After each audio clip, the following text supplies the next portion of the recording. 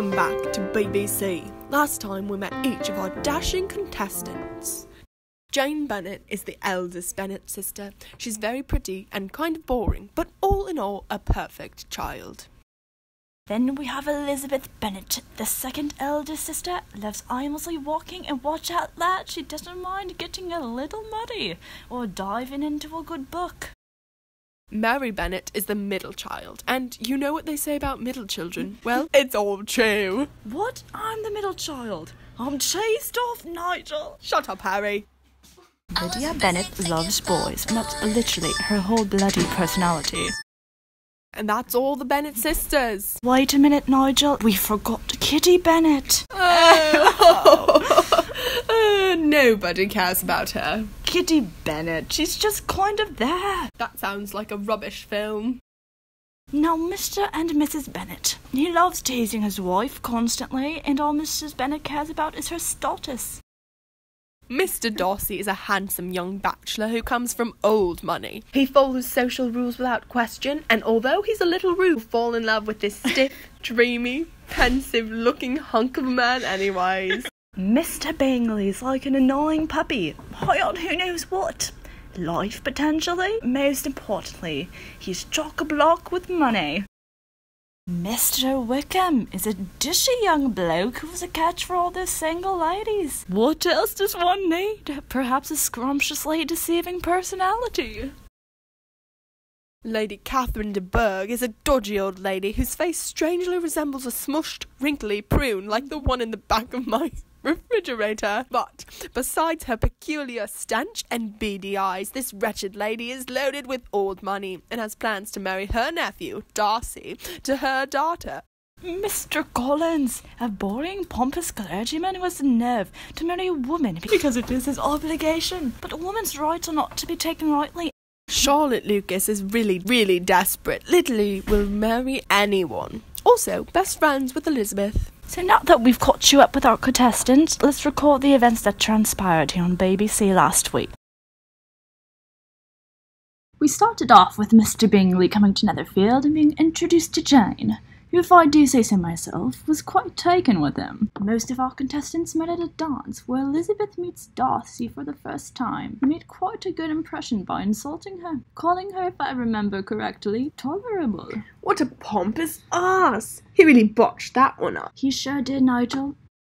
Mr. Bingley then invited Jane over to his mansion, and Jane's crazy mother made her ride a horse so she could get stuck in the rain and have to stay the night. Wow, how intriguing! What a devious little lady. Mr. Collins then came to town and wanted to propose to Jane, but eventually proposed to Elizabeth. He's kind of gross, so she turned him down, completely disappointing her entire family. So Mr. Collins went to the next girl he can find, Charlotte Lucas, and proposed to her. Surprise, surprise, she said yes, and it's not like she's been waiting 27 years. All of a sudden, some hot new gossip came into town about a certain Mr. Wickham. Soon after, Mr. Wickham came to town and seemed like quite the dashing bloke. Elizabeth seemed to be quite taken with him, and he with her. Then Mr. Bingley headed on over to London for the entire bloody summer, because he's basically a multi-millionaire, and I guess that's what rich people do. Jane was sad, but he was gone. Then she went to London too to visit family so she could see him, but he avoided her the entire time. Turns out Mr. Darcy was trying to keep them away from each other because they have different social classes. Bummer. Just remember, it's never okay to force your own outdated opinions on other people's lives. Elizabeth was angry with Darcy for this because how dare he judge her family and her sister to be unworthy of Mr. Bingley. But then Mr. Darcy proposed to Elizabeth. She quickly turned him down in a rage because she remembered what Wickham told her about him and how he split up Jane and Bingley. But after ripping his heart out, Darcy wrote a letter telling her about how he didn't realize how much Bingley loved Jane and that he was wrong to break them up, blah blah blah. But he also tells her the truth about Wickham. He tried to elope with Mr. Darcy's sister Georgiana to get her money. What? So then she was really confused about her feelings towards Darcy. Over the summer, Elizabeth goes on a trip with her aunt and uncle, and they tour at Darcy's beautiful house. Elizabeth only agreed to go because she thought he wouldn't be there. But of course, he shows up.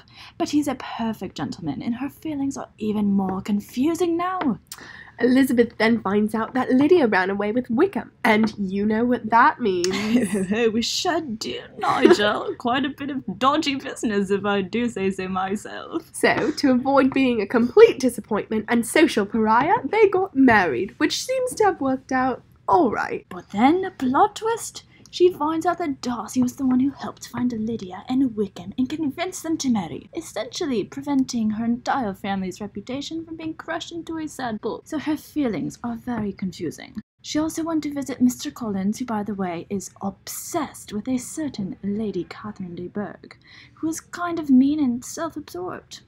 Then Bingley proposed to Jane and she said yes, and then Darcy proposed to Elizabeth again, except this time she said yes, and they all got married on the same day. Mrs. Bennet was happy that her daughters were finally getting married because that is the only thing that matters in their life. Hooray for the patriarchy. Oh, except Mary. Mary never got married because she was the ugly one. And that's what you missed on the last episode of BBC. In this episode, will Elizabeth and Darcy remain happily married despite their differing social classes?